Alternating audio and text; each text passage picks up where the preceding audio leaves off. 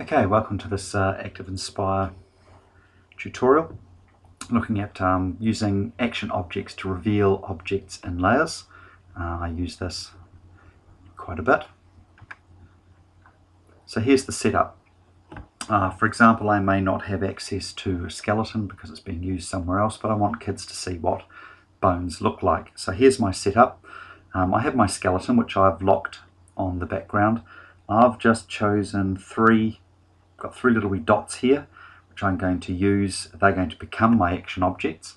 And of course I've got three pictures which are going to be the target. Now the key thing is all these pictures that I want to reveal need to be the same size.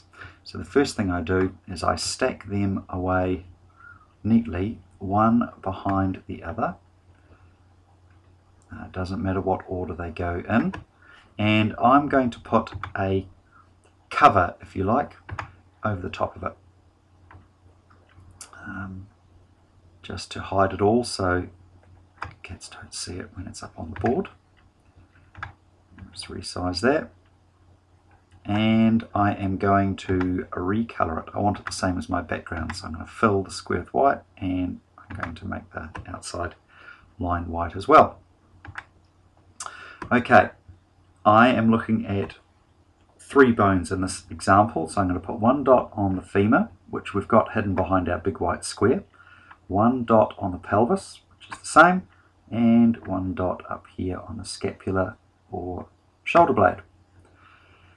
Now we need our browser toolbar, and we're going to go to actions, and the action I'm looking for is bring to front. So I'm going to scroll down, I'm going to find bring to front, there it is. So click on my first little wee square. The action I want is bring to front, and now we get this piece down here. I have to identify the target. Now the target will be the picture of the femur. There it is there, image 4. Okay, and I must apply changes. Having done that, you'll now see that the blue action object comes up for that one. My next one, I want to bring to front. I have to identify my target. My target is the picture of the pelvis. There it goes. Okay, apply changes. And we've got the blue arrow. Same for this one here. I want to bring to front. The target is my scapula. Okay, apply changes, and a blue arrow. Let's unpin that and get that out of the way. The other thing I like to do to stop it being moved around is I like to lock the action object in place, so by mistake it doesn't get moved around, because it's quite important where it is. So now what happens is I click on femur, and up pops the picture of the femur, and we can do some work around that. We click on the pelvis, up comes the pelvis, and you'll see it simply moves in front of the picture of the femur we had previously, and same for the scapula.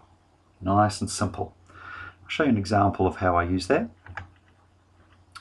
This one here, the kids come up and would actually colour in on the board the muscle, see if they could write the name in. Let's take this one for example.